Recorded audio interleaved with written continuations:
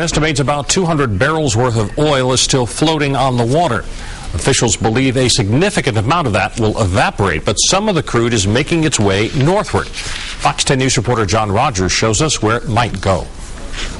Tuesday's oil rig explosion was a terrifying and dangerous sight, but the aftermath could be just as dangerous. The Exxon Valdez oil spill in 1989 dumped 11 million gallons of oil off the coast of Alaska, devastating the ecosystem. Environmental officials at Gulfport say this oil spill will have a much smaller impact. It's more of just a sheen on the surface.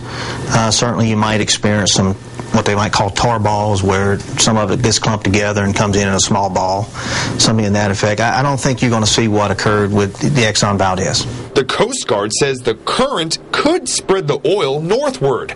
Environmental officials say it may not reach the Mississippi coastline, but it could reach barrier islands offshore, including Cat Island and the Ship Islands, a concern to charter boat captains. One of the last undeveloped islands in the nation, pristine beaches, beautiful water, and we certainly don't need anything from an exploding oil rig washing up on our beaches. The weather could help.